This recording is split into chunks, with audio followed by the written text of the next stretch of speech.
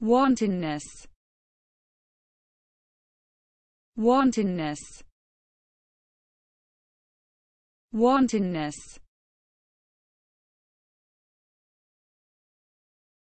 In Imamura's eyes, all this wicked wantonness is as graphic in its disgust and scandalous at its heart as hardcore images of vulgar stag reels.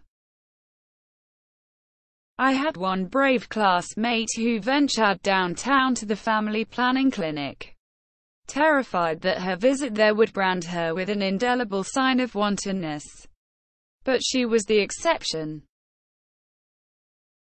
The idea of freedom simply has this ambiguity in it.